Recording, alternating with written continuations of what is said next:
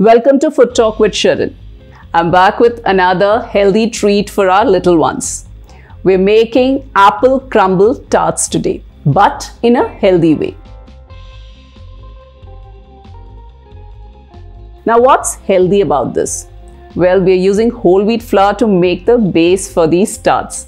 And then we're making it like small tarts or tartlets, which makes it much easier for the kids to have and for you to pack in their tiffin boxes as well.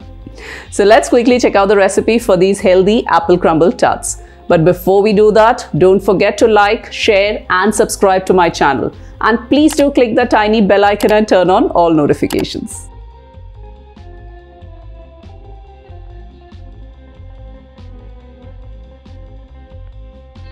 We'll first make the dough for the tart shell for these apple crumble tarts. So for this, into a bowl, mix together some whole wheat flour, salt and sugar. Now into this, let's add some grated butter. So just make sure that your butter is really cold and then mix it all together till it's just combined.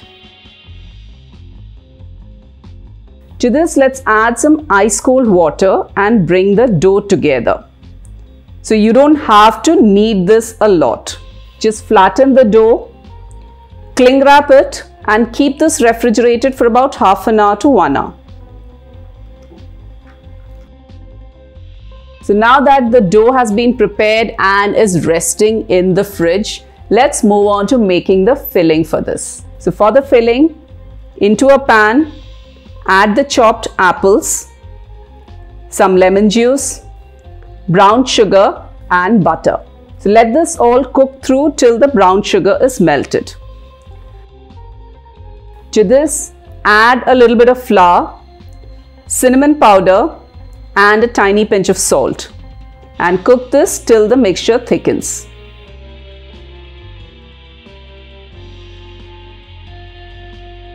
Keep this aside to cool. The next step is to prepare the crumble mix for these apple crumble tarts. So for the crumble, mix together some flour, brown sugar, cinnamon and a pinch of salt. To this, add the melted butter and mix it all well to form a crumbly mix.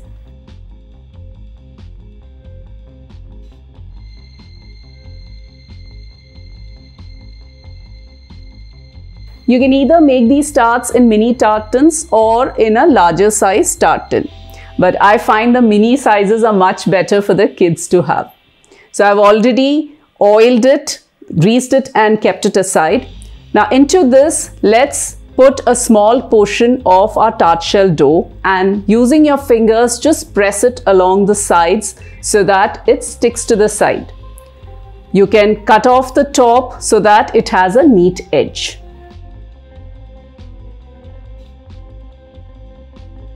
Into this, let's now add some of the apple filling and cover it with the crumble mix on top. This needs to be baked for 20 to 25 minutes at 180 degrees Celsius till the top starts changing color. So there you go. Our healthy apple crumble tarts are ready.